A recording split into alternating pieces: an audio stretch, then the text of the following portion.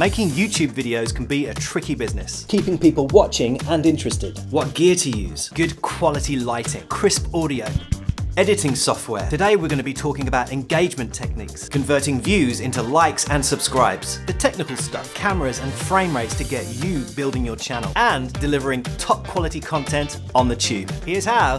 Play tape. And cut. How many seconds was that?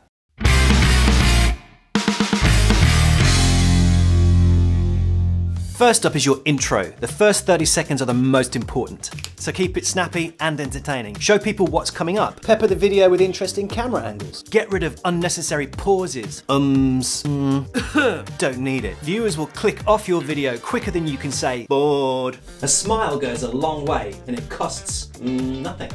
Oh, and finally a short, snappy channel intro, maybe 5 or 6 seconds. It gives potential subscribers a flavour of what your channel's about. Get the idea? And boom, you're in. You've got your viewer. Now it's time to keep them watching. Keep it interesting. Throw some different camera angles in there. Have more than one place to shoot. Or out on location. Throw some B-roll in there. Maybe some slow motion captures. But not too many. Remember, people lose attention quickly, so keep the video moving, don't stay on one shot for too long. Which brings me swiftly onto cameras. You want to be shooting on the best camera you can get your hands on, something that shoots in 4K. My main camera is a Sony A7 III.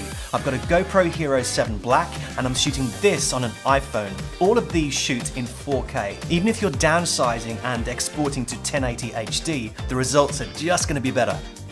Segueing into frame rates and shutter speeds. I shoot almost exclusively in 24 frames a second because it has that filmic quality, just like in the movies. If you want something a bit more primetime TV, then 30 frames a second is the way to go. Now, I don't shoot 60 frames a second unless I'm slowing it down to 24, and 120 frames a second gets you that silky smooth slow-mo effect. Talking of silky smooth, try and get smooth footage either with tripods, gimbals, or built-in stabilizers. Nobody enjoys shaky footage, it's just irritating. Let me try that again. Nobody likes shaky footage, it's just irritating. Viewers will click off that video for reasons just like those. So a quick note on shutter speed. You'll want to set your shutter at twice the speed of your frame rate. For example, if you're shooting at 24 frames a second, then set your shutter at the closest available speed, which would be 50th of a second. If you're shooting 30 frames a second, then you'll want to be at 60th of a second, and 60 frames a second, 120. You get the picture. But all of these fancy cameras will be useless without good lighting. Camera image quality goes down with bad lighting, and it's just not good to watch. Use a well-lit room with nice diffused daylight. Or invest in some good LED studio lights and softboxes. Or even a kicker light. Fancy. If you're out filming in low lighting conditions, another idea is to use an LED lighting panel on top of the camera. I'll put a link to all the gear I use in the description below. Next up is audio, and this is a really important one.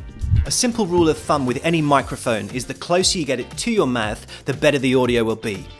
Bad audio and your audience will take a hike. I use a couple of vlogging techniques for good audio. A Rode Video Mic Pro directly into the camera. Second microphone if I'm further away from the camera, something like a lavalier microphone.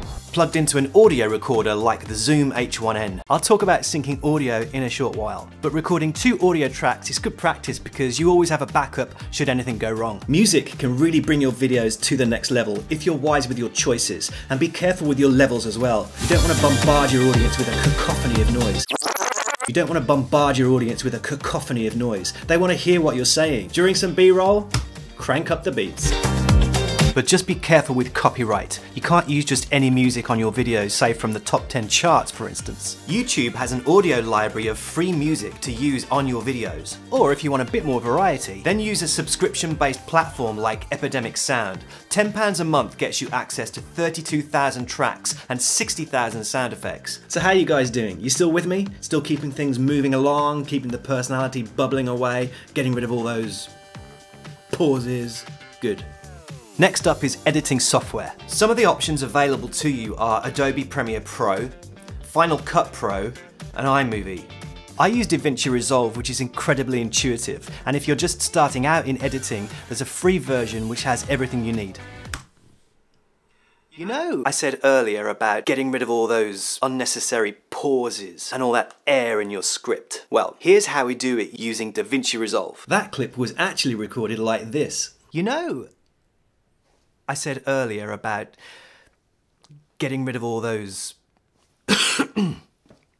unnecessary pauses, and get that razor tool and start chopping out all that stuff we don't need. Now let's take a look at the clip. You know, I said earlier about getting rid of all those unnecessary pauses and all that air in your script. Well, here's how we do it using DaVinci Resolve. Loads more energy done in half the time equals more viewers sticking around to watch more of that video. It might help to write and rehearse what you're going to say to avoid poor performance. And while you're in the mirror, check your appearance. Make sure you're looking your best. Viewers are just looking for reasons not to keep watching.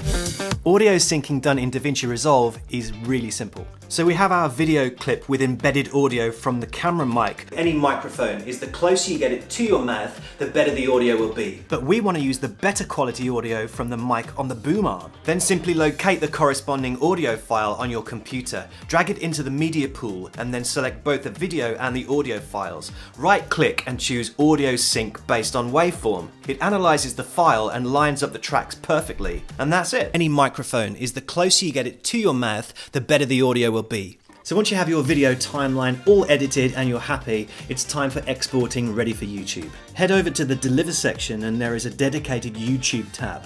You can choose either 4K or Full HD exporting. I use the default settings for video and audio codecs and format to MP4. 4K files will be much bigger than HD, so bear that in mind when you're uploading to YouTube and the processing times. So which one should you use? Well, I export in 4K and HD, depending on the length of the video. If it's a long video, say 15 to 20 minutes, I export at HD. If it's a shorter video, say 5 to 10 minutes, then I use 4K. Both are respectable resolutions on YouTube. And speaking of video length, between 10 and 15 minutes is a sweet spot for gaining an audience and keeping it. Think of all those 15-minute tea breaks people take during work.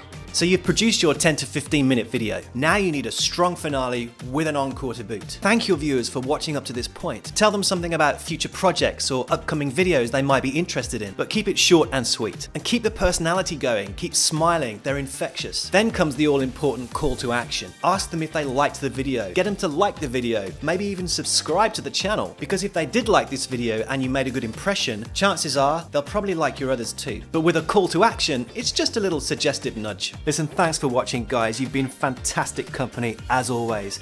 I hope this video was helpful. I mean, it was helpful to me. It's a good reminder of, what's worked for me in the past. Give us a thumbs up and you'd be a superstar if you hit that subscribe button. It keeps me motivated to keep making these videos. And if nothing else, gets me out of doing the shopping. Later dudes.